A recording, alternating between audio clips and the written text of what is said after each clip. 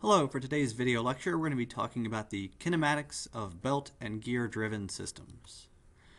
So belt and gear driven systems, a belt or a gear driven system will have fixed axis pulleys or gears where motion is being transferred via belt or the teeth of a gear from one axis to another axis. And so this is building on our fixed axis rotation because we've got kind of multiple fixed axis rotations going on at once. So here's an example of a belt-driven system. We've got an input motor. It's going to be driving a number of output pulleys in this case via the belt. And something like a gear train like this, we've got the power being transferred and the motion being transferred rather than via a belt, via the teeth that are meshing here. All right, so we're going to start by talking about belt systems or chain-driven systems. The chain's going to be the same as a belt, kinematics-wise at least. And when we have that belt or chain that's in contact with a pulley or sprocket, and there's no slipping occurring between the belt and the pulley or sprocket there, the speed of the belt therefore must be equal to the speed of a point on the edge of the belt. So here we've got a chain and a sprocket on a bike. And so the speed of the chain itself must be the speed of the sprocket, a point on the end of the sprocket. So the velocity of your belt would be r times omega for, say, if we've got the r is this distance here, omega is the angular velocity. That's going to be the speed of your belt, this VB here. Multiply those two things together. All right, so when the belt connects two pulleys, or when we've got a chain connecting two sprockets here, the belt must remain at a constant speed across both of those pulleys or sprockets. So it's one belt. If we had different speeds at different locations, the belt would be piling up in some locations and stretching out in the others.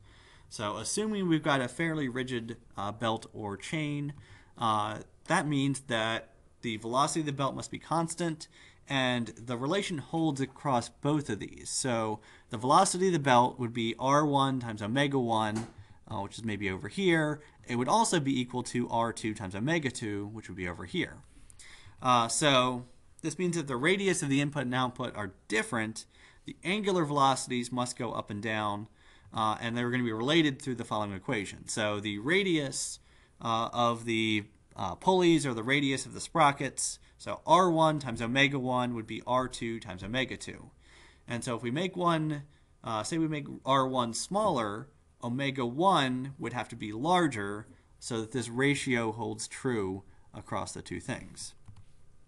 It also works with angular velocity, so same relationship, r1 alpha 1 would be r2 alpha 2 as well. All right, so that is for a belt or chain driven system.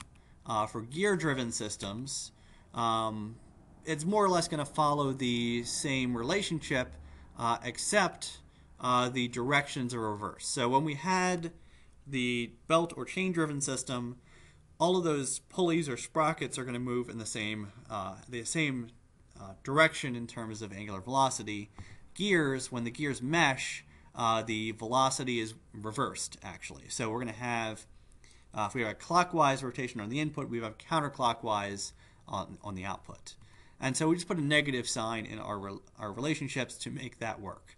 So r1 omega 1 would be equal to negative r2 omega 2, and r1 alpha 1 would be equal to negative r2 alpha 2.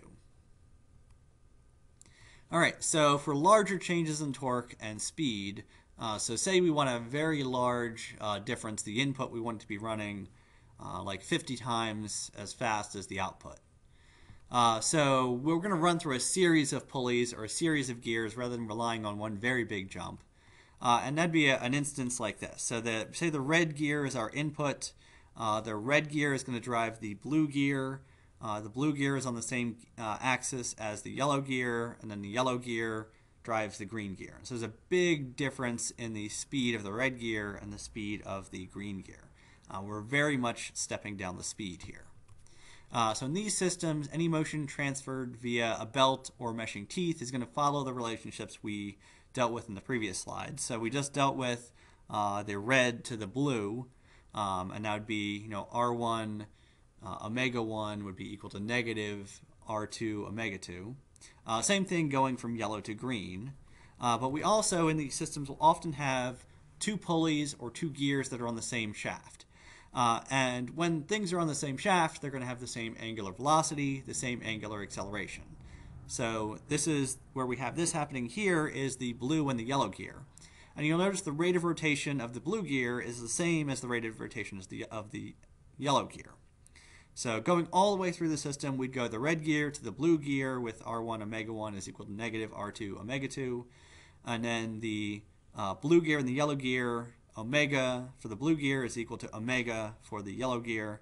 And then another similar step for meshing gears.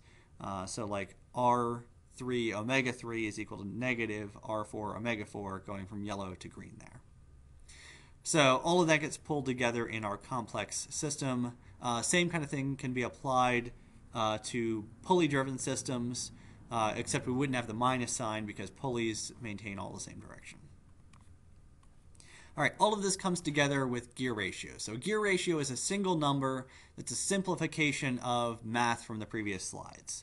So for a single set of gears, where we've got two gears that are meshing, the gear ratio is defined as the radius of the output gear over the radius of the input gear, which will be equal to the number of teeth on the output gear over the number of teeth on the input gear. That second one's useful because if you don't have a ruler on hand, you can just count the number of teeth. So that's the definition of our gear ratio. And if we look back at the equations, we'd see that this is the inverse of our angular velocities or our angular accelerations, or also angular displacements if we are interested in that as well. So the gear ratio would also be equal to the input angular velocity over the output angular velocity, or the same thing with angular accelerations or angular displacements, this delta theta over here at the end.